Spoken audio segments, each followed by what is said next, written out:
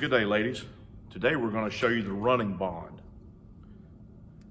in brickwork. If you remember, any pattern in a wall is called a structural bond, and they all have particular names depending on the design. The one we're doing today is called a running bond. It's sometimes called a stretcher bond because the only brick position we're using is a stretcher. If you remember our position, we had the stretcher, header, roll-lock, soldier, sailor, and this is called shiner, and sometimes called a bull stretcher, which is very similar to that. You see it a couple ways, but today we're only working in stretchers.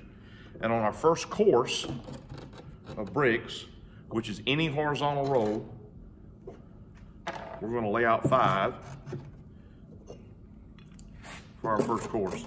Now, if you notice, I left a space in here between each one. That's for the mortar joint. When we talk about the sizes of bricks, this is known as a 3x8 brick, 3 inches high, 8 inches long, but that 3 inches actually includes the mortar joint up here in the air.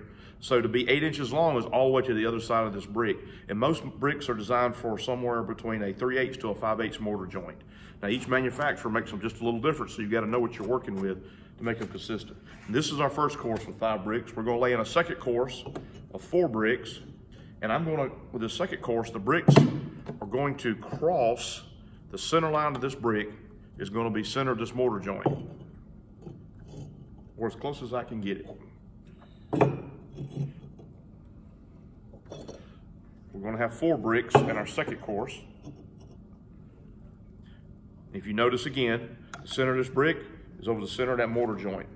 It makes the bond a whole lot stronger. Now we're going to start laying out our third course. And the ones on the end may flop around a minute till I get another course on top of it.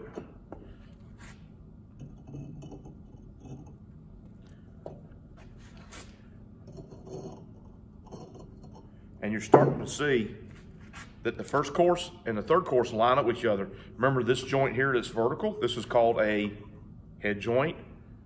The joints here that are horizontal are called bed joints. It's just like the head of a bed and the foot of a bed.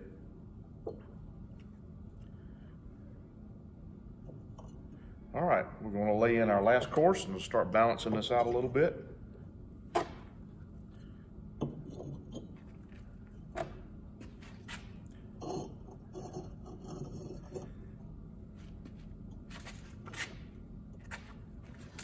And you should notice a few things.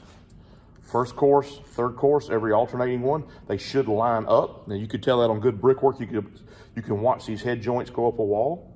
So I've got my head joints and my bed joints in the second and the fourth. Their head joints should line up, and they always cross in the center line of this brick, the center line of the mortar joint down below it. This is the running bond, 4 courses high, and start with 5 bricks on your bottom course.